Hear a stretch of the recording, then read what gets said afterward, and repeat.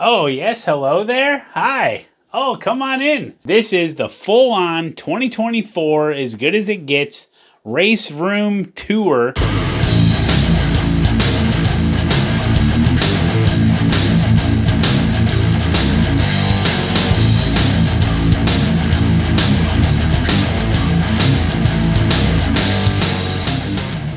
We're gonna go over everything. Now, I'm gonna make a shorter video that just focuses on the rig and the racing stuff.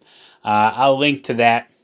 This is super short, just so you can get the meat and potatoes of just the racing rig, if that's what you want. But this is gonna be more of an overall racing room video, because I totally remodeled everything. If you guys don't remember, we got new carpet, we painted, we put in shelves. It's not like some kinky sex dungeon. It's for gaming, okay? I promise. Put together a brand new next level racing rig. You know, did all the painting and just a lot of stuff went into it. I was really learning as I was going. But come on in here. We'll get this closed up. Samantha's behind the camera. She's doing a great job. Great job. So yeah, this room, as you can see, was just completely just painted blue, just normal. They used it. This is the new house that we're in. We've been in here for about 2 years. Seems like they used it for an old office. The great thing about this room is that it has its own circuit running to this room, and there's a bunch of outlets all over. Although I did cover up a lot of the outlets with this these sound panels, but I mean, there's so many outlets. I mean, it's just a perfect room for what I'm using it for. It's nice and cozy in here, so it really has worked out quite well. It's a little narrow, but it has everything I need. So we'll start it off here at the back. This is more like the office stuff. Now you guys got to remember, this kind of stuff, it's all a work in progress. So, you know, I was kind of waiting until I had every little finishing touch done, but it's never going to happen. So I figured I need to get this video out because I'm at a good place with this room right now. And so, but as we go through, I'll let you know kind of what I'm thinking and what I'm planning on doing further to really complete the space and its totality, okay? So as we look over here, this is the back wall. This is perfect for the office desk. This is where I do a lot of like video editing stuff. I got Adobe Premiere on this computer, and I'll do like a lot of that stuff over here. But this on here is a custom-made, custom-cut desktop, and there's no legs or anything on it. And as you can see, I got a whole bunch of stuff tied up under there, all the cords and stuff, but there's no legs. I just put supports in to hold this desktop up. So it gives me the full width of this wall to be able to use as a desktop. And get this out of here. I was thinking about doing, I probably need to get some sort of a pad here for the chair. Now, thanks to X-Wolf, he suggested I get these rollerblade wheels for my DX Racer chair. This is an old DX Racer office chair, drifting series office chair. You know, you get these for looks. You don't get these for the ergonomics or the comfort. It's not horrible to sit in, but I don't sit in it too long for it to be too uncomfortable. But the rollerblade wheels on this new stiffer Berber carpet does actually work pretty well. But sometimes you can get stuck in a groove or whatever. Anyway, I'm rambling. This could be like a 45 to 4 hour video here. But we're just walking you through it. I got the old computer. This is a i9-9900K with a 2080 Ti in it. That used to be my old computer. It's a pre-built Cyberpower from years ago. Does great. It does fine for editing and stuff, or just whatever, my secondary computer. I don't do any other gaming or anything on this, so it's fine. Now, this is the 49-inch monitor. Now, Quirkitized gave me this monitor, and I actually used this for a while on the racing rig for like 6 to 8 months or so. This is just your standard 49-inch ultra-wide. It's a perfect monitor for video editing because it gives you the full timeline and you can really see everything that's going on there. Let's see some other stuff here. I don't know. I got just a regular old keyboard, mechanical keyboard, and a SteelSeries ambidextrous mouse. I got my famous password book. Don't be peeking in there now. It's a password book. I got an Xbox controller that I've literally never used. I thought I would use it for something, a different game or whatever. I got some dice that remind me of my buddy Mike, who's no longer with us. So I like to keep those Vegas dice there. Just your normal stuff. Now, I've had these Bose speakers for literally like 20 years. These are just your standard office Bose speakers, and they're great. And then this is the camera. Now, don't touch this camera. Don't move it because it's perfectly lined up. This is the top cam camera that you guys see. And then you get a little window into the garage, if you will, with my Ferraris and stuff. So don't that's a secret there. But yeah, this whole custom desktop thing worked out real well. I tried to mount. I bought a mount for this monitor up on the wall, but it didn't work out. I got frustrated. I need like a flush mount for on the wall here. I want to mount this monitor up on the wall so it gives me more desk room, but I'll have to find something.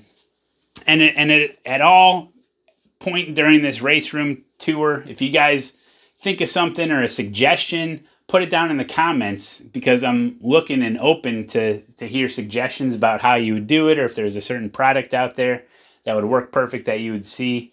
Let me know. So moving on to this wall. What are we calling this wall? Like an impact wall. This is like a real statement wall, okay? This is the wall based on how the sim rig sits. This is what is usually in the background. So I wanted to make like some sort of big impact here, not just a blank wall. So we went with these sound panels, and when I was at Tony Kanon's garage, I saw that he had something very similar along that wall of his in the garage. And so I wanted to get something similar to that. So I found some of these online and I went with this design. It worked out, and I covered this whole wall with them, with the idea being that I would be putting light strips top and bottom, and to be able to have that glow on the wall like that.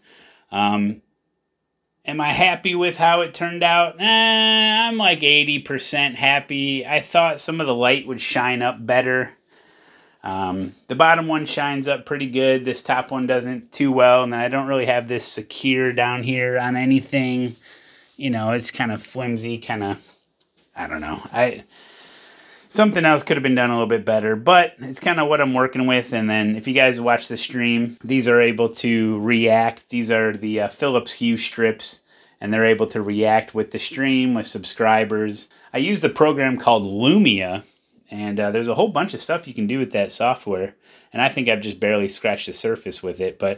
And then we were at IKEA, because I didn't know what to do up top here. I knew I wanted some sort of a shelf, but then it's such a narrow room, you didn't want like a big shelf protruding too far. So we were at IKEA and we found these picture frame shelves. Now I installed them upside down, obviously, to be able to hold this strip under here. So it actually worked out pretty well. Bought 3 of them, lined them up pretty good. You know, it's pretty good. So it actually worked out pretty well. It's a nice little shelf I can put stuff on. And it holds the light under here to get that secondary light that I wanted. Now, as we're taking a look along this wall, now there's a lot of things you can do with different spaces. And I know it's a small room, so you don't want to fill it up too much, or do you? I don't know. So I'm just kind of working with what I got here. Now, the coolest thing that I thought I would get were these track maps. This is World Circuit track maps. You know, saw the online advertisement, went on there, checked it out, and sure enough, they sell you the entire iRacing package. And there's different iRacing packages that you can get, but these are like acrylic 3D printed or whatever. You get the whole package, all the tracks from iRacing basically, plus, well, not all of them, but you get the idea. You get the popular tracks from iRacing. Put them on here. I got the white. The white on black does look actually pretty good. And what I like about them is that they're all to scale. So you can tell, like, wow, the Nürburgring is huge relative to like all these. Like, this is Spa. And look how, like, Spa is a huge track, but compared to the Nürburgring, it's, you know, it's crazy. So it really gives you perspective on how big and small some of these tracks are. And it comes with a lot of oval tracks, like small oval tracks, but they all just are circles. So I didn't put them all up, but Anyway, I thought that would look pretty good in that space. They give you like a big strip of sticky, putty, tacky stuff that, you know, it's okay, but that worked out pretty well. So, and then just a matter of putting stuff up on the shelf. You know, it's kind of whatever you want. I don't really have much on here. This is my badging from the 2008 Ford Escape front wheel drive V6 brownie color, and I tore the V6 emblem off and the Ford emblem off the back. So I got those little mementos, and I got some other stuff, you know, whatever. I can fill out that space if I need to. Now for this back wall, I posted on Twitter from Petrol Vibes. They sell those big racing track silhouettes with the LED lights, and I was thinking about getting a big one for that. But I know that they're actually pretty huge, so I'd have to measure it up. But I thought that would be good for a big statement piece. But we'll see. And then up here is a shelf that I put in. So I was able to display some stuff up here. I got some trophies that I won back in 2016 at the iRace for Life event down in Texas. I got a model that I made live on stream. You guys probably remember that. A Tony Kanaan Indy car signed by the man himself in a cool helmet. I got old Floppy up there, some Mustang stuff, and of course, the 2022 DVD box set. So it's just a nice little area. Be able to display stuff. Got an LED light running. Right in front of me is the newest thing, the Daytona 24-hour frame that I made with everyone's signature on it. Tony Kanaan, Dan Suzuki, my signature, Tyson Meyer, Corkatized, and Victor and Carlos there. And that's when we did the Daytona 24-hour race 2024 at Tony Kanaan's garage. So that was an awesome event. And I knew I wanted to make something or have something to remember it by. So I made that. That was very nice. Got up on the wall here, the what are we calling this? The ASETEK wall. But all my rims are up here. It's kind of a perfect little wall to be able to display all the rims. And ASETEK makes just really nice wall mounts for these. Now, what I like about the wall mounts is that they're big enough to where if you're like missing, like, I can't get it on there. You know, you're not scuffing up your wall and everything. So the metal on it's nice and big. And then in here is like some storage in the closet here. I got some storage. No need to go in there. It's all messy and stuff. And then up top are two more Philips Hue lights. This one I bought like an extension because I thought if I extended it and I could point it down at the sound panel, down at the sound panels, then it would cast some more light, but it didn't really work. But anyway, and then there's another light over there that's a Philips Hue light bulb, and these all work in concert together. I got an iRacing iFlag, which mimics all the racing flags in the game, and also my Sparko racing shoes that I've had for a very long time. They're nice and comfy, and it gives you nice heel support. All right, guys, now what you've all been waiting for, the actual sim racing rig, and here it is. After months of putting stuff together, we started off with a next level racing rig, and we put a bunch of ASETEK gear on it. So what we got here is an iRacing Edition next level racing rig. Now I've done a lot of modifications to it to be able to invert the pedals. We got full on ASETEK Invicta gear on it. So we got the ASETEK Invicta wheelbase, 27 Newton meters. We got the S-Series Invicta pedals with the clutch. Now I swapped over to the Forte pedal plates because they're a little bit smoother. And we were able to invert them. Now I created a custom floorboard for the rig, jacked up the rear end, and I was able to invert the pedals. Out of all the rigs I've built, this one is the most ergonomic, the most comfortable, the most thought out, the most just finely tuned. I absolutely love this. The way I got it figured, I had to go get a custom seat, a Corbo Trailcat seat, custom kind of way I mounted it. And I just absolutely love it. Like, it just feels so good. I did 12 hours at Bathurst in it all by myself, and like I was totally fine. Like, didn't have any issues. So I'm like so happy with the situation I got right now. Now, as a streamer that does sim racing, there are some compromises or some things that I do that benefit the stream that I probably wouldn't do if I was strictly just a sim racer. Things like, you know, maybe I would have the monitor a little bit closer, or, you know, I probably wouldn't have tablets in my face, you know, all the time, or have a big light on my face, you know.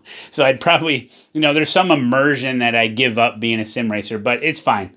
I got it pretty dialed in. Now, this is the 57-inch Samsung monitor, the new one. Absolutely loving it. Just the seamlessness of it. It curves. I mean, you guys know I like ultra wides over triples and stuff. So, been loving the 57-inch. And then up here is a 34-inch curved, and that's for all like the software, OBS, and some chat and stuff like that for the stream. And then we got, I'll just go through some stuff. So this is a newer tablet. This is a Amazon Fire HD10 tablet. I was using like a Fire HD8 and it was giving me issues, so I upgraded to the bigger tablet. Now I run a program called Touch Portal on this, and that's hooked up to OBS. It's literally works just like a Stream Deck. If I didn't have any Stream Deck, I would go with the XL. This works out pretty well for pressing buttons, gimmicks, you know, sound effects, blah, blah, blah, changing scenes, doing whatever you want, playing ads. You get a bunch of extra pages, so that works out. And then this over here is one of the original Derek Spears button box, the Black Max 2. I like it because it's all black. I added some stickers on there, which is great. We have the trusty Thrustmaster TH8A shifter with a custom knob. I got this cut. Now, I don't know where I got that knob anymore. I lost the link. I have no idea. It's probably been 10 years. But this is a solid piece of aluminum, and I swapped out the Thrustmaster knob for that nice solid piece of aluminum, which makes any H-pattern shifter car much better. And this is just a normal next level racing little platform here that you can put a shifter on, and then I put a little thing for a phone holder, a little piece of padding to put my phone while we're racing and stuff, making sure it's nice and charged and all that. Moving on, like I said, I got ASETEK gear, and this is the ASETEK front mount that you can get on your rig. And then you get your buttons, power, and then you got a kill button on the left side. All works great. Love it. Super solid. And then obviously to get all this stuff, like the tablet stuff, you know, you just kind of got to work with some 80/20 and just see what works. Be able to get that all hooked up. Let's see. Elgato face cam, one in the front, one in the back that we saw earlier. And this is a Logitech C920 on the wall that I can maneuver anywhere I want. I kind of use it just to put a camera on the ASETEK gear. This is a cheapo ring light that I got on Amazon for like $10. I used to have that, you guys might remember, that big Nevo or newer huge key light, but even at 1%, it was so bright. I couldn't believe it. So I just got a cheapo phone one, and it's perfect. You just need a little bit of light so you're not blinding yourself. All right, so Sennheiser. Hey, do you like your headphones? I sure do. They're Sennheiser HD558 open-ear headphones. And then this is an Antlion wireless mod mic. I love it. It's perfect for racing streams, in my opinion, just the way it sounds. And so I don't have a huge microphone in front of my face or whatever, so I kind of like that. And then the old tried and true keyboard table is a little plant stand with a big old book on it. Increases my surface space, and I just got a regular Logitech mechanical keyboard there. That works out. It's perfect. Does the job. Now I got over here some more custom 80/20, and this is just to hold my headphones, and a little thing for the light. Works out great. And then the computer that runs everything is a pre-built Cyberpower PC. It's got the 13th gen Intel with a 4090, a Gigabyte 4090, 32 gigs of RAM, just your basic pre-built from a year ago. So that works out really well. I'm able to run everything I do on the stream and all that stuff is just from a single computer. So just 2 monitors, racing, OBS, it all is done with a single computer. I've tried dual PC streaming in the past. It's just too much rigmarole, and now with the hardware, it's so good now that you can get away with just a single PC. So that's what I do, and maybe in the future I try dual PC again. I don't know, but it's working out for me now. So you know, maybe I don't get the best frame rates in game because everything else is running, but I'm happy with it for now. So put an extra LED strip along the bottom of the rig just to give it a little bit of glow, and yeah, I got a fan over here. Probably should move the fan because it blows just right into the back of the monitor, so I still ended up sweating when I'm driving Mazda, you know. The rims. This is an MPI rim with a turn button box. Samantha bought that for me. She's the best wife ever. And then obviously I have a Invicta quick release on it. And then the GSI, that's a GSI Max 32 with the ASETEK quick release. I got the ASETEK Forte button box with all the rims and all that stuff, the Forte F1 style rim as well. So let me know what you guys think. As you know, a lot of you guys saw a lot of this remodel done live on stream, and it has been a process, and it continues to be a process. Obviously, there's always little things here and there that everyone likes to change as you see what your needs are and try to find solutions to meet your needs, but as of right now, I feel like I'm in a really good place with all this stuff, and I think the room turned out really well. Would I recommend you paint your walls completely black? Well, it's really hard to see in here sometimes. There's so many times where I'm walking around with a headlamp on because I'm like, what's going on in here? I can't see anything. Who painted these walls black? Well, it was me. You know, I'm the only one to blame. So, but I think for what it is, a gaming room, streaming room, I think it works out pretty well. Would I have gone with like a flat finish, a matte finish? Probably not. This stuff scuffs like crazy. You just touch it and it scuffs. But yeah, so there's some things I learned.